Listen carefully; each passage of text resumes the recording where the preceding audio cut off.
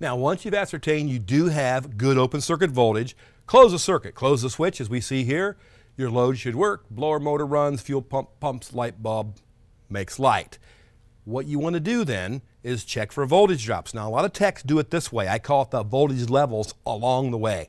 They reference the black lead of their meter on DC volts to ground, and they put the red lead in different spots along the circuit. And they're looking for 12 volts all the way to the load on the power side, and they're looking for 0 volts all the way to the actual ground on the ground side. So it looks something like this. So there's 12 volts across that, or not across, but 12 volts after the fuse, reference to ground, 12 volts after that connection, reference to ground, and we should see after the light bulb, we should see 0 volts. We're on the ground side. We're measuring the difference in potential between ground and ground. It should be 0. It's 8.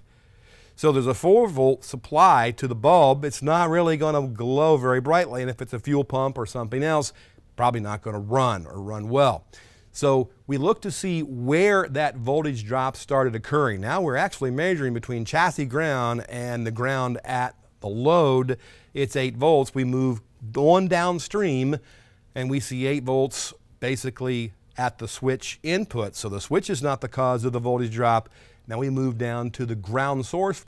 But if we're seeing a 0 volt voltage drop at the source of ground to the switch, or that could be like an ECM, a solid state switch, but we see 8 volts after, or actually at the switch, we go backwards here, then we know where the problem is. The problem is right there between the ground and the ground source to the switch, and that's because we have some kind of a corrosion issue, rust issue, loose connection, something of that nature causing a voltage drop, an unwanted voltage drop in this circuit. Now, the way I prefer to do it is where you take both leads of the meter and put it along the circuit along the way.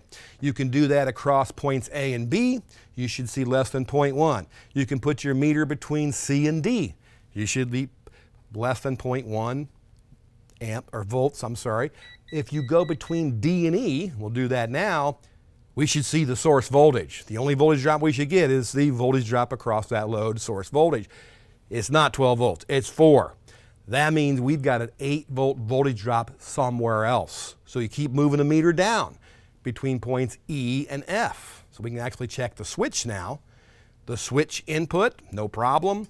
Across the switch itself, no problem, 0 volts. Now we're looking for the bing. The source of ground to that switch is where the resistance is. That connection between chassis ground and that switch. The switch might be a computer, you've got a bad computer ground. What you do is run a redundant ground in that same spot and see if the problem goes away, and you can fix the ground or leave the redundant ground, whatever you prefer. But that's how you do voltage drops the correct way. But remember, open circuit voltage is checked first. You have current flow, you have power, then you can do a VR, voltage drop test.